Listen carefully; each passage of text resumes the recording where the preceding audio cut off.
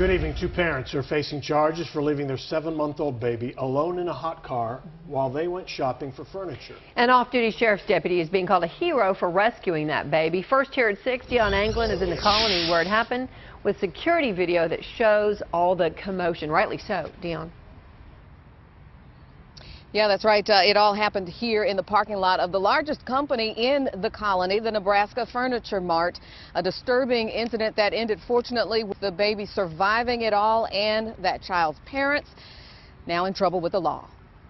The massive security camera network at Nebraska Furniture Mart captured the disturbing scene Saturday, August 1st. A baby rescued in near 100-degree weather from inside this gray-colored Honda Pilot. The windows were completely rolled up.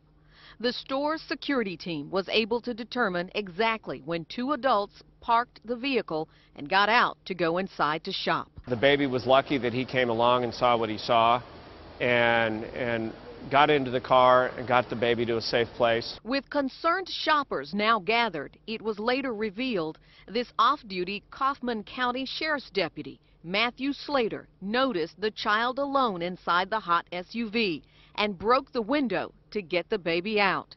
The video is recorded after the baby is placed into the nearby red vehicle with the air conditioning running. Not long after that, a man and woman detained by police, being questioned and now facing charges for child abandonment and endangerment. I can't say more about how proud we are of his actions.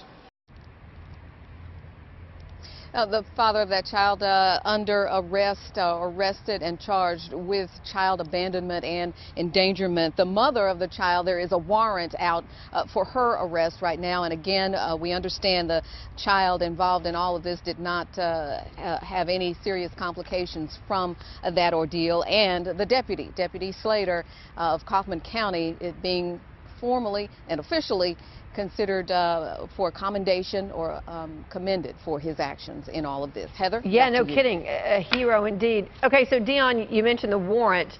We see the mom there in the video. We see her right here, her hand on her forehead. Why was she not arrested there at the scene?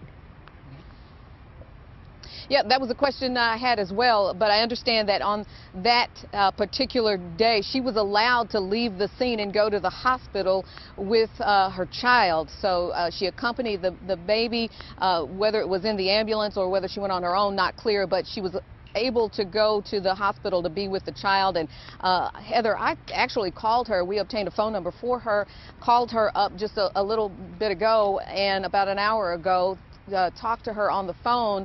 However, when I told her who I was, she said she preferred not to talk about the ordeal at all. Heather, back to you. What a day, and again, a hero. Thank goodness somebody stepped in, that deputy. All right, Dion Anglin live tonight. Thank you.